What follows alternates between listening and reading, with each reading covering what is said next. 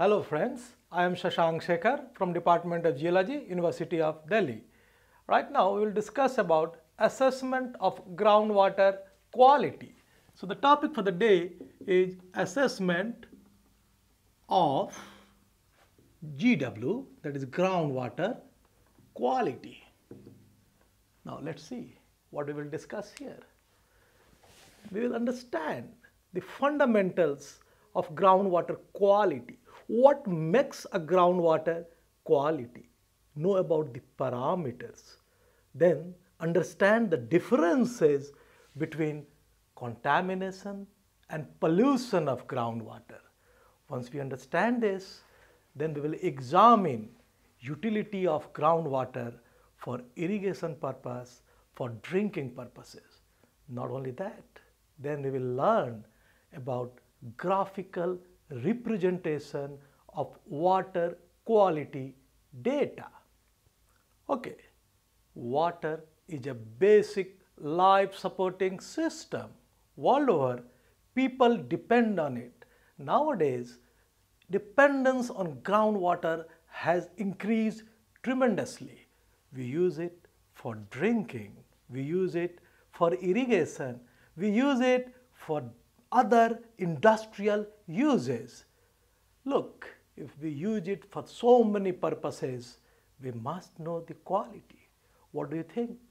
Is that water which you get in subsurface as a groundwater is pristine? No, no way, no way. It has a baseline concentration. And what is that baseline concentration? It dissolves the solids when it moves subsurface. And then that must be below desirable limit for the desired use. Besides, you will have bacteriological contaminants there. You might have radioactive substances, and there could be many other things because water is a universal solvent.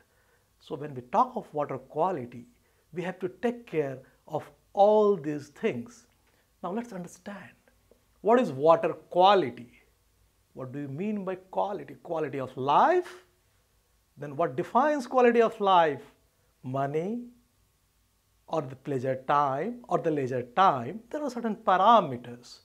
Similarly, in water quality, we have physical parameters or organoleptic and physical parameters.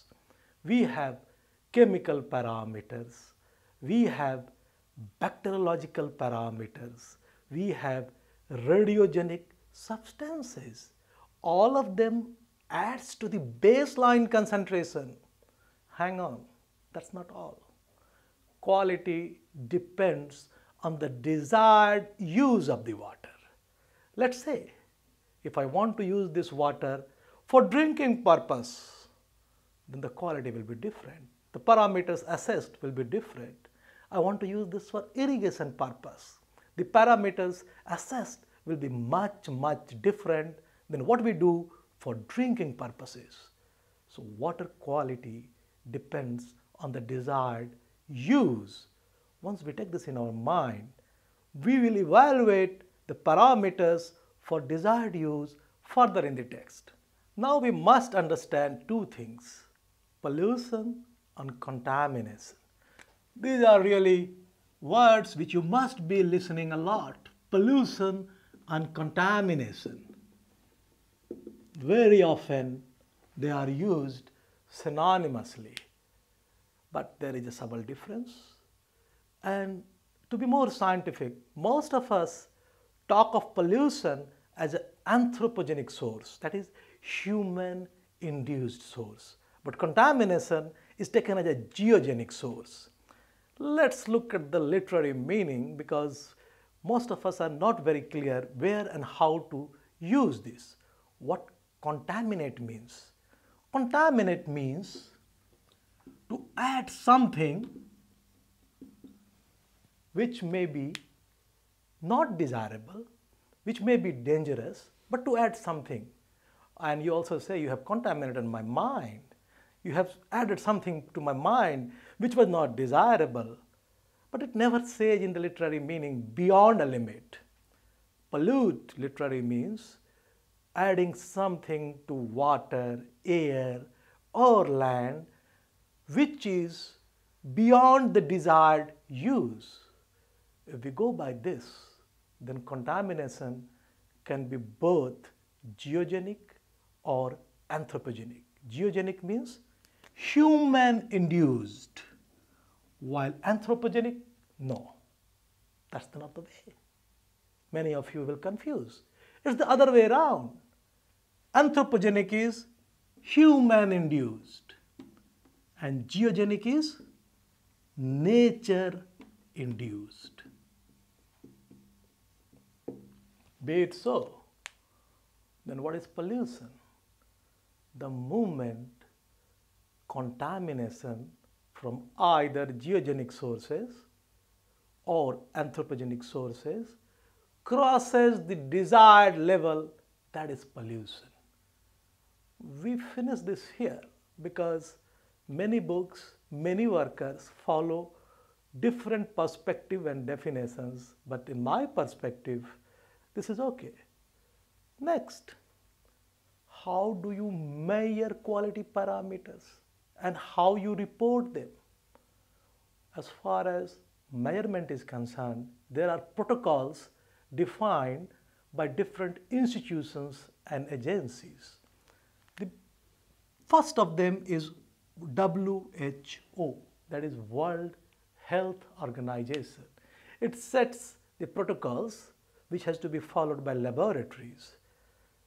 In tune to that, each country has its own Bureau of Standard. In India, we have Bureau of Indian Standard. It defines the protocol for measurement of what? Organoleptic and physical parameters, chemical parameters, bacteriological parameters, and radioactive substances. More important, as a hydrogeologist working in groundwater field to us, is how the lab reports it. Most of the labs, they report this chemical parameter in terms of milligram per liter. For minor constituents, even for trace elements, sometimes they use microgram per liter. Now, we must be aware that 1 milligram per liter is approximately equal to 1 ppm. 1 milligram per liter is approximately equal to 1 ppm. Now, that's an approximate relationship. We must keep in mind. It's not the sensu stricto true relationship.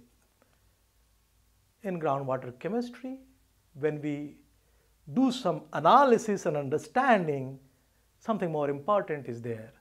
That is milli-equivalents per liter. And what is that? ppm or milligram per liter divided by equivalent weight. Now, what is equivalent weight? That must be a question in your mind. And that is nothing. Formula way divided by charge of the ion. So we understand reporting of chemical parameters. Now, with respect to organoleptic and physical parameters like color, we have Hagen units. It quantifies the color and then that's matched to a set of the standards and you get a numeric value. And then you say, okay, that's acceptable. It's not acceptable. Then we have turbidity, you have NTU. NTU is nothing, a scattering of light vis-a-vis incident beam is observed at 90-degree angle and it is quantified. For order, for test, you have agreeability. How you agree to that? It's agreeable to me or not. If it's agreeable to me, that's good. So it's an accepted order, it's an accepted test. And then we have pH. All of us are aware, what is pH? Negative logarithm to base 10 of hydrogen ion concentration in moles per liter. Hang on, it's not over yet. You have bacteriological parameters, and then it says, standard says that there should be none detectable in 100 ml of sample. For radioactive substances, the reporting which has to be done is in becquerels per liter. So we understand how they are measured and how they are reported. Okay, now we come to the topic, quality criteria for potable water. Now what is potable water? The one which you use in house for your drinking purposes. See, this is the most important part of water quality. World Health Organization, WHO, has worked out in details. These are the parameters which needs to be assessed. These are the desirable, these are the permissible limits. It's an exhaustive list. If you go and memorize it, that will take days. It's not advisable. You must be aware that these parameters are there and they can be accessed through web link or through a published literature. In tune to that, Bureau of Indian Standard, that is BIS, it has its own parameters. You will ask me why there are two different parameters. Because the socio-economic and geographic conditions vary, and so each country or a region has freedom to adopt its own parameter. And thus in India, we have Bureau of Indian Standard, BIS, which has an exhaustive list of parameters. As we discussed earlier, they are for organoleptic and physical parameters, for chemical parameters, for pesticides, for radioactive substances, for bacteriological parameters. It is available at a cost from Bureau of Indian Standard. As a student, you might be wondering, why should I pay for this? Okay, hang on, don't worry. Google, you will find that in many other secondary sources available on website like at cgwb.gov.in, they have that in one or other form. The more important thing when we talk of water quality for drinking purposes is how the pollutants affect different parts of the body. Let's have a look at the figure. Look at the figure, what the title says. Adverse effects on human body due to pollution of drinking water with respect to a few parameters. This is not exhaustive. There are only few parameters. Don't worry, this is a naked body. This is for teaching purpose. Boron, what it does? It affects the nervous system. What mercury does? It affects the brain and nervous system. Chloride, together with sodium, increases blood pressure. So you must be listening that you must lower the sodium and chloride intake to reduce your blood pressure. Lead, it hinders physical and mental growth of children, causes anemia and damages kidney. Lead poisoning is one of the most common types of poisoning. Nitrate, the very famous blue baby syndrome. What these pesticides do? They're a lot harmful. They cause cancer, they damage the nervous system, they damage your reproductive system, they severely damage the immune system of body. On the other side, you have fluoride. It harms your teeth, and there is a fluoride at the bottom. It causes fluorosis, it deforms bones and gives problem to joints. Let's look at sodium. It causes damage to people who are having heart disease. Iron, it gives a stomach disorder. Cadmium, it again has adverse effects on bones and sometimes it also causes cancer. Sulfate together with magnesium causes diarrhea. And the famous arsenic, it gives rise to cancer, mostly cancer of skins and a lot of other related issues. So we must be aware that these pollutants should be avoided in drinking water. Okay, let's move ahead. We talked of potable water. Now we'll talk of irrigation water. You must be wondering why we are emphasizing on irrigation water. Don't forget, what you eat is produced by the crops when they are irrigated. So let's begin. Groundwater quality criteria or water quality criteria assessment for irrigation water. Most of the time we are worried of few things here: salinity, sodium adsorption ratio, a specific ion toxicity. Now what is the salinity?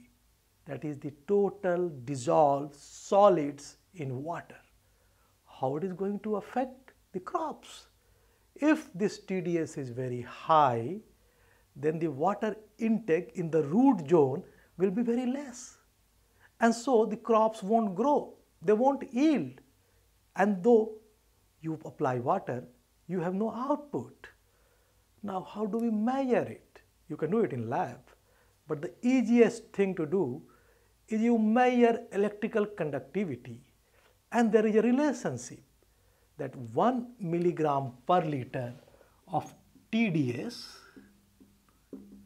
is roughly equal to 1.56 microsiemens per centimeter of EC at 25 degree centigrade.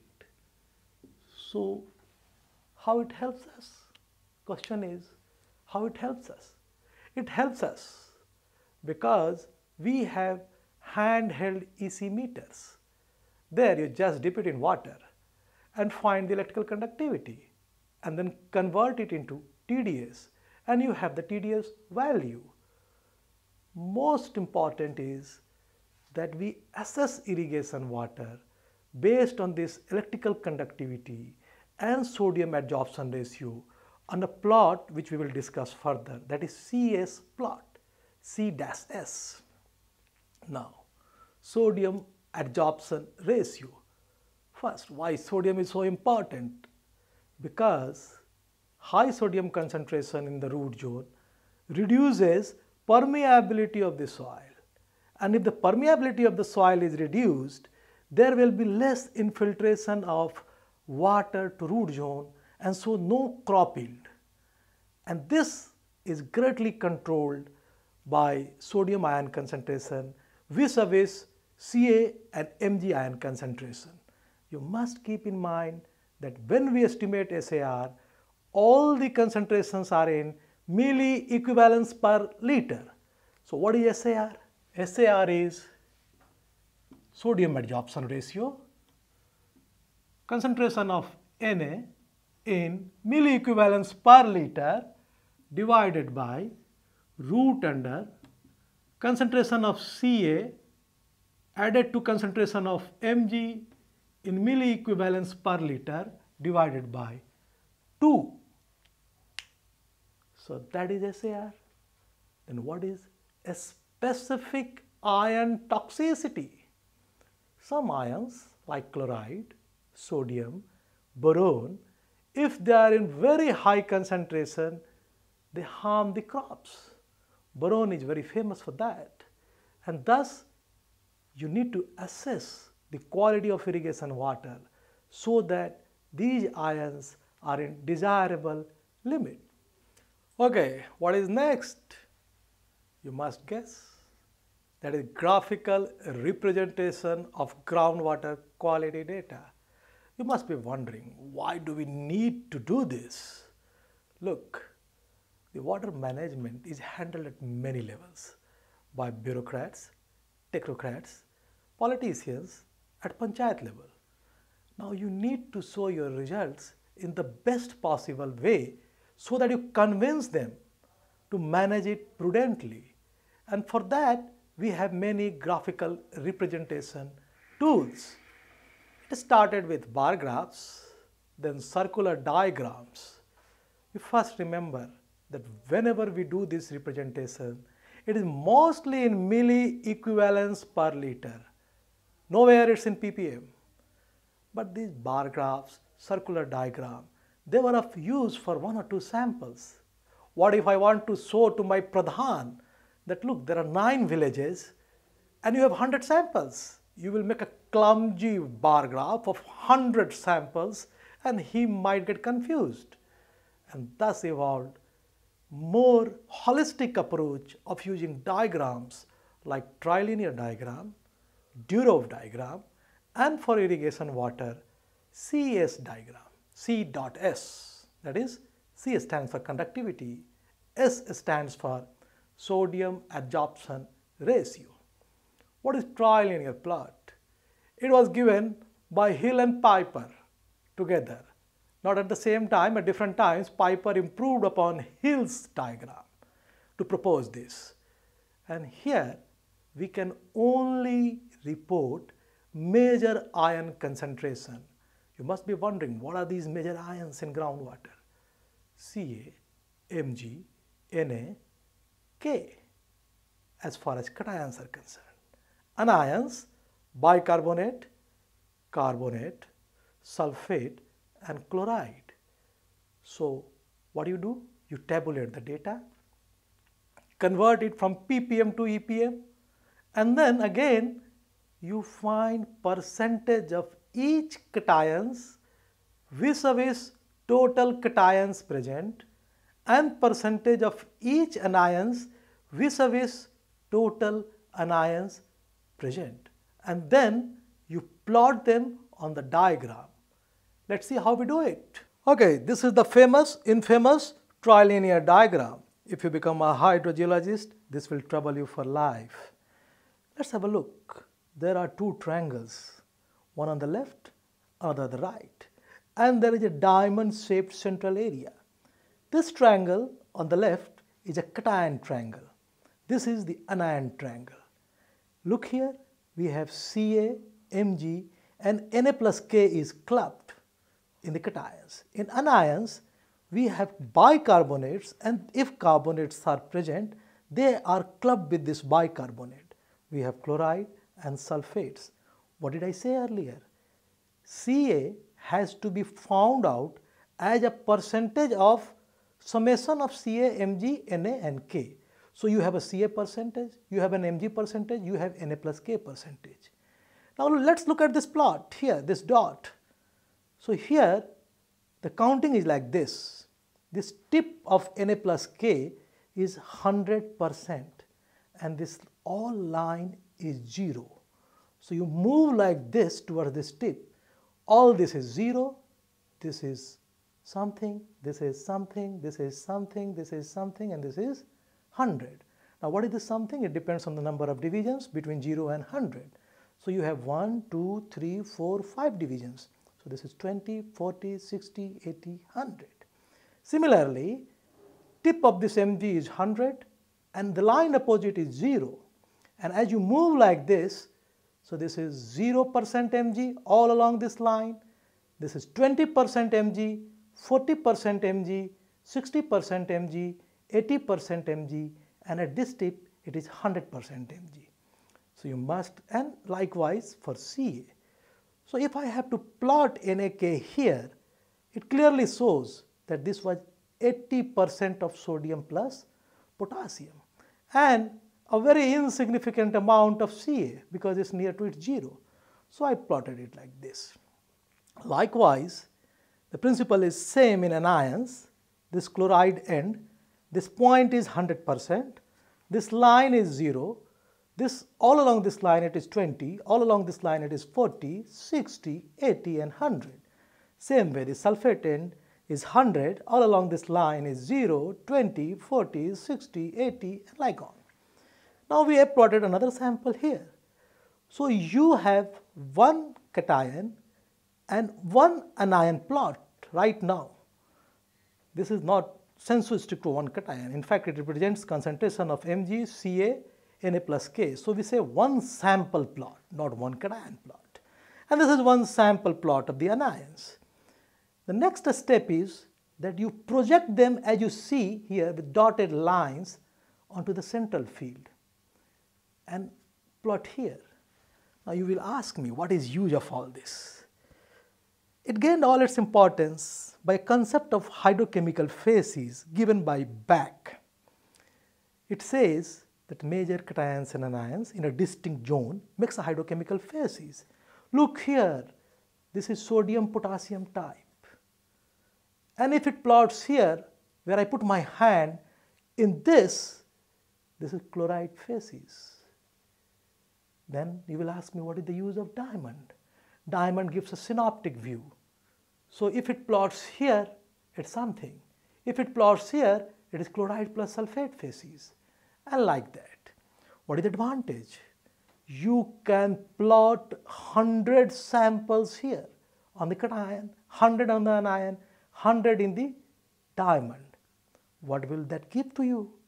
Let's say you have one cluster of plots at the bicarbonate, one cluster at the chloride, and similarly, so this is for the first 50 samples, this is for the next 50, first 50, next 50. It says distinctly that the groundwater has two distinct and different phases. One is bicarbonate, one is chloride. It speaks a lot about their origin, the hydrological processes, and so many other things. Okay, that was the trilinear plot, popularly also called as Hill-Piper's plot. Hang on guys, you must understand what is the fun a scientist or academics have. They play, but they don't play with so many things, they play with ideas. And this is what Durov did. He played with this idea of graphical representation and he brought out a new plot. Durov was a Russian scientist. Most of his work couldn't see light because they were in a different language than English. And so it was another scientist who reported Durov's plot. And there again, you represent the major cations and the major anions. In his extended version, there is some more option of plotting EC, pH, or two more parameters. Let's have a look at the Durov's diagram. Okay, this is a prototype of Durov's diagram. Now look here, the two triangles are same. The one horizontal is the cation triangle, the one vertical is the anion triangle. The processes are same. First you convert ppm to EPM, then find percentage of each cation vis-a-vis summation of total cations. Percentage of each anion vis-a-vis summation of total anions. Plot them similarly, like this magnesium end is 100 and the line opposite is 0, and you go like this 20, 40, 60, 80. So you have 2 points here and then you project them to a central field. The advantage which Durov gave was the extended Durov, which is not shown here, that you can extend this particular square in two directions and then plot two more parameters to give a better holistic view. Now comes the most important for me, and that is graphical representation of irrigation water. Why? Because millions of life depends on this, and we are an agrarian economy. Fortunately, unfortunately, this is not being done at a great level. Now how it is done? The simplest way is that you have a plot which is referred to as conductivity versus sodium adsorption ratio plot. And on this plot, your conductivity is on a logarithmic scale and SAR is on an arithmetic scale, and then you classify the water for irrigation use. Let's understand it in detail with help of the figure. Okay, this is the CS diagram. What is it? You have a horizontal scale, that is x-axis. This is a logarithmic scale. And here you have C1, C2, C3, C4. That is electrical conductivity in micromoles or microsiemens per centimeter. And you have a y-axis where you have sodium adsorption ratio. They have been divided into low, medium, high, very high. That is low conductivity, medium electrical conductivity, and so on. Low sodium adsorption ratio, medium sodium adsorption ratio, and like that. And then the whole central area is divided into so many fields, and each field has been given a name, like this is C1, S1. This is C1 and corresponding is S2. And then if your sample falls here in C1, S1, this is excellent for irrigation. That area will have a rich harvest of crops.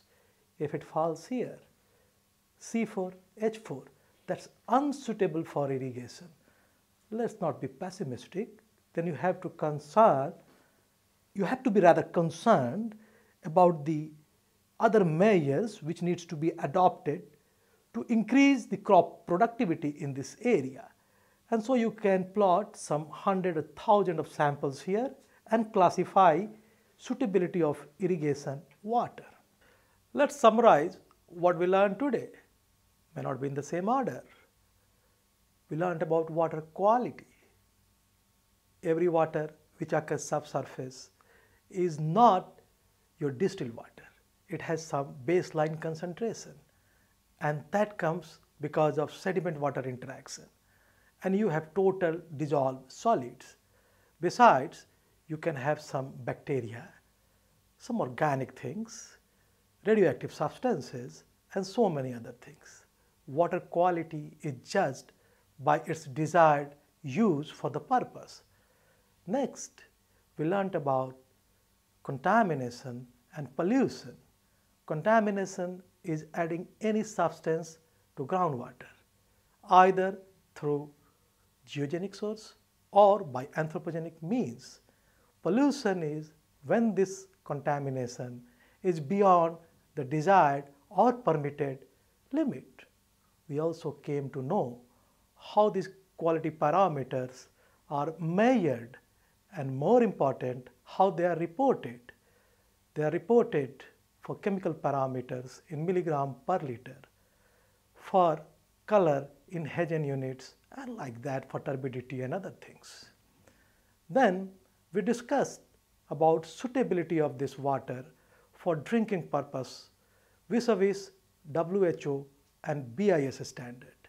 Then for irrigation purpose, we also discussed that it is salinity, sodium adsorption ratio, and toxicity by ions like boron and sodium, chlorine, etc., chloride. That is more important. In the end, we learned that for graphical representation, we have trilinear plots, Durov diagram, and CS diagram. Thank you. That's all for the day.